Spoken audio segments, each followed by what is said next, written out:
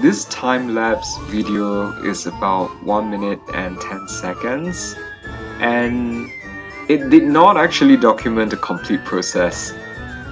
The moment I outlined the crow, I knew I was going to hate this. She basically looks like the Elsa of the bird kingdom, and I hate it. I absolutely hated it.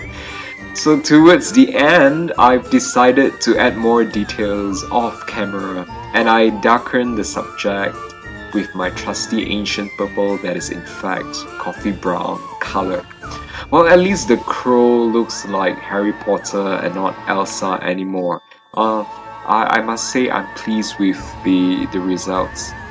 Well, enjoy the rest of the video and do pay attention to the changes towards the end.